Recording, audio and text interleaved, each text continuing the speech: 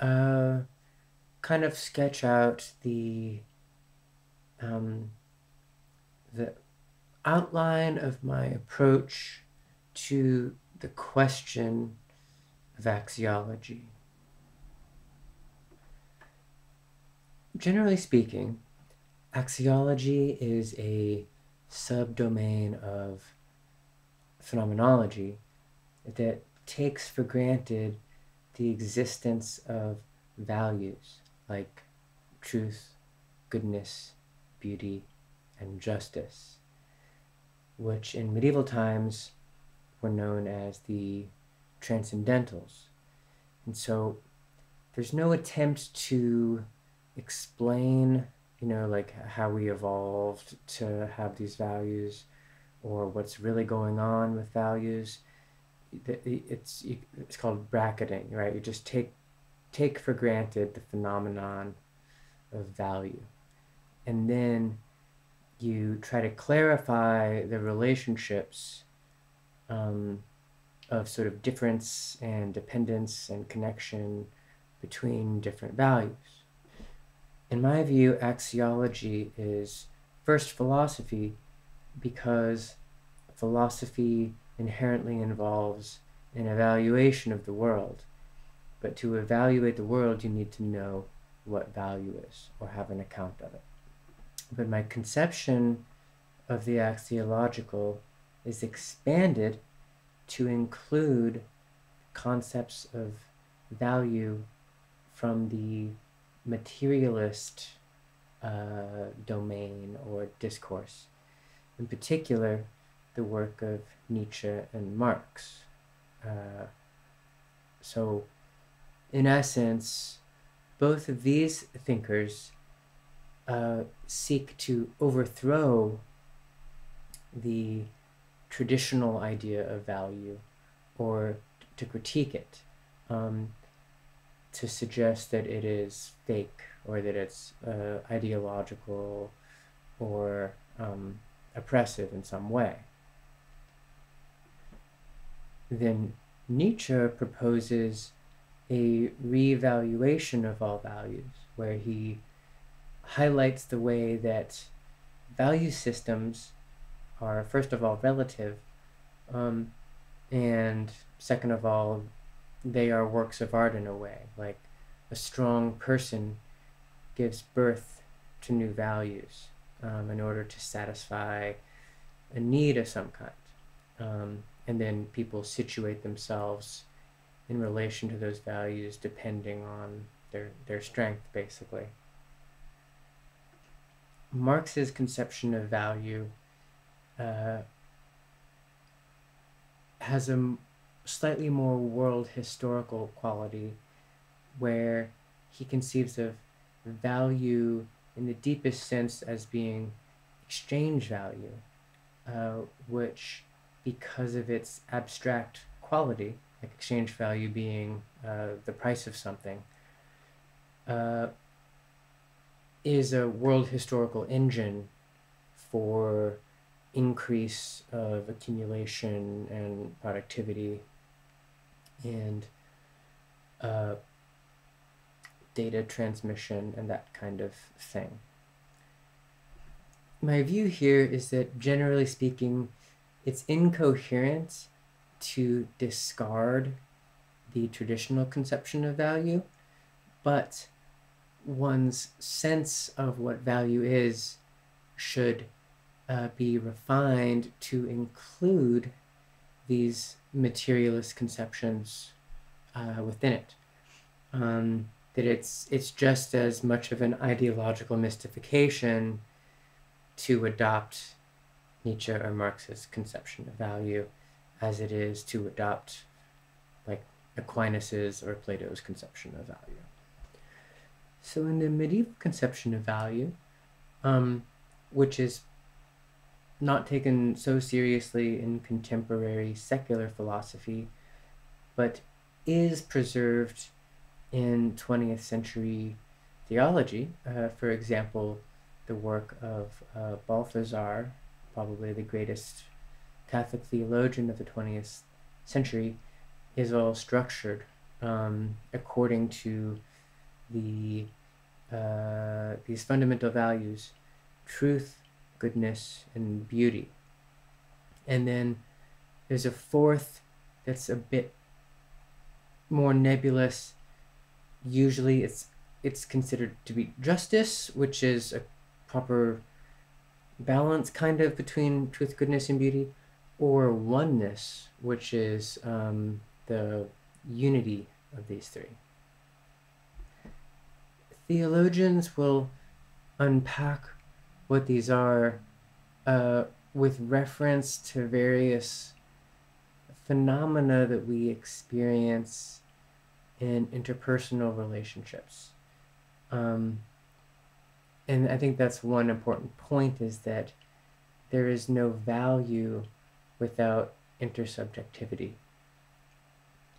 So the first conception would be that truth has something to do with the intellect, beauty has something to do with the imagination, and goodness has something to do with the will.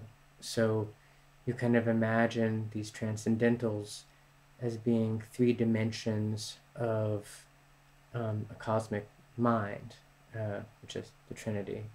But you can also conceive of it as dyadic, where there is love, the lover, and the beloved, where somehow love is will, the lover is beauty, and the beloved is truth, because like the beloved is sort of object, the lover is subject, and then love is like an act, kind of. And there's sort of a familial version of it, of sort of two parents and a child, you know, I guess father, mother, child. These examples, or sort of metaphors, or whatever exactly they are, they sound kind of almost too simple or childish, but they're what people actually use, you know, and actually, I mean, intersubjectivity and subjectivity are extremely mysterious. So just because it's familiar that we have minds or that we form relationships, the mind and its relationships are probably the most mysterious thing in the world. And there's this idea that in the kind of transcendental field, there is a kind of archetype of this, that our minds and relationships participate in somehow.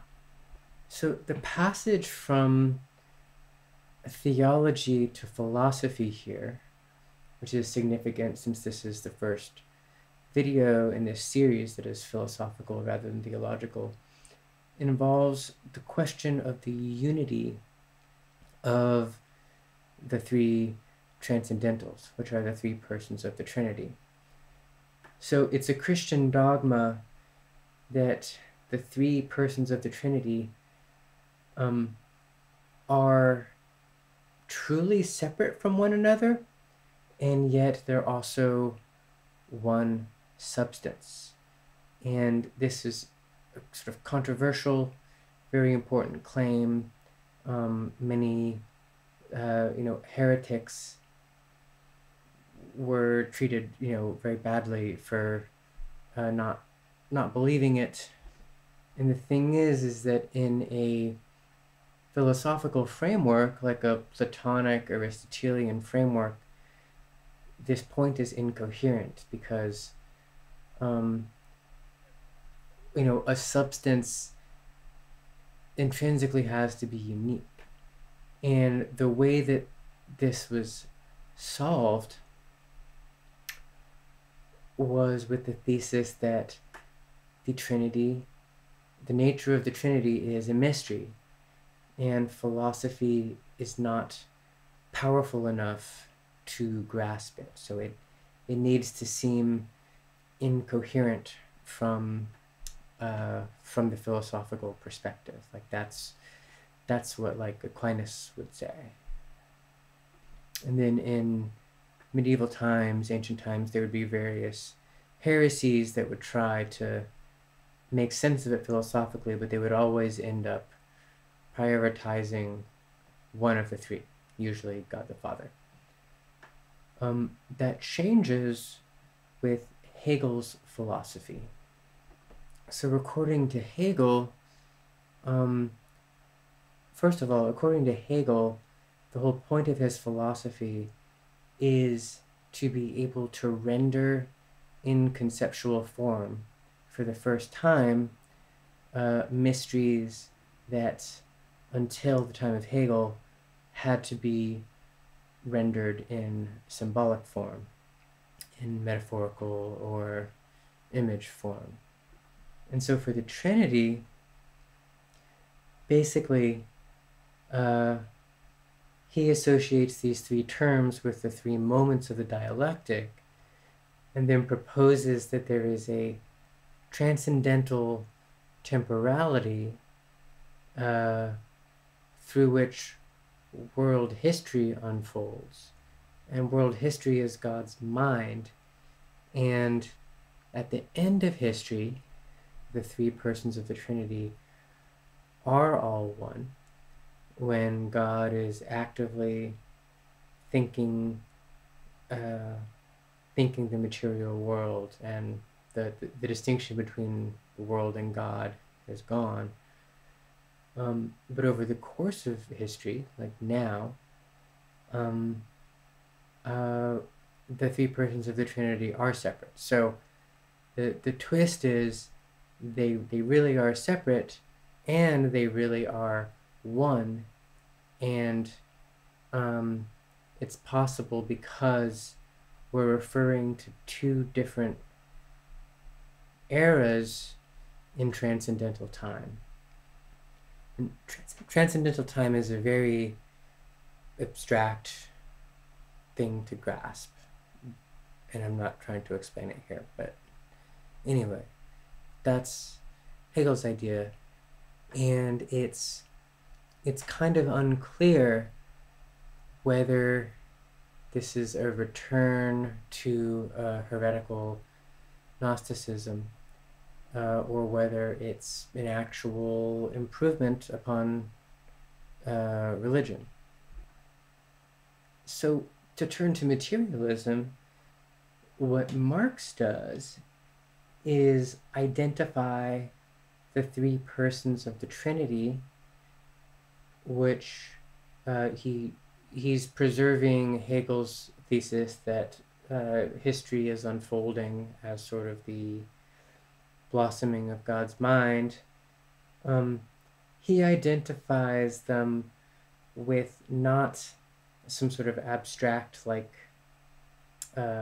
places in a sentence, like subject, object, verb, or whatever, which is what Hegel does. Again, much more simple than you might think, like almost so simple it's like embarrassing to explain for what it is, which is why a lot of people don't understand it. Marx inserts material conditions, specifically industry, science, and culture.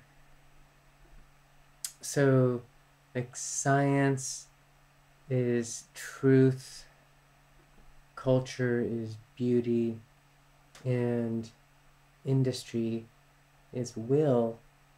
And they're sort of in this self-amplifying feedback loop where what's underlying their relationship is acceleration. So things are going faster, there's higher and higher connectivity, more and more differentiation of types of labor, more productivity, more efficient productivity, higher population, faster data transfer, more data, right? There's just this accumulation, and that is causing history to unfold. So like the world we live in, it's changing so quick because this this process is like geometrical, and so it's as it multiplies, it's like Moore's law kind of. As it multiplies, the numbers go up much faster, and so the reason that reality as we know it is being rent apart in such a sort of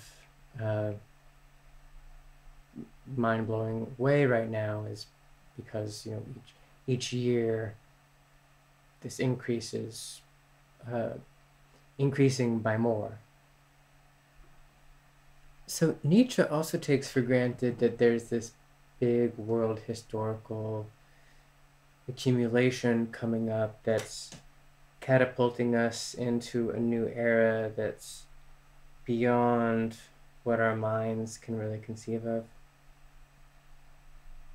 I didn't actually mention that for Marx, but that's the idea, is that capitalism will eventually fully exhaust itself, and then will kind of transform us into beings who are culturally capable of communism, and will have a material infrastructure that is capable of sustaining a planned economy so that we can spend our time pursuing the development of our talents and learning and creating and growing and sharing with one another.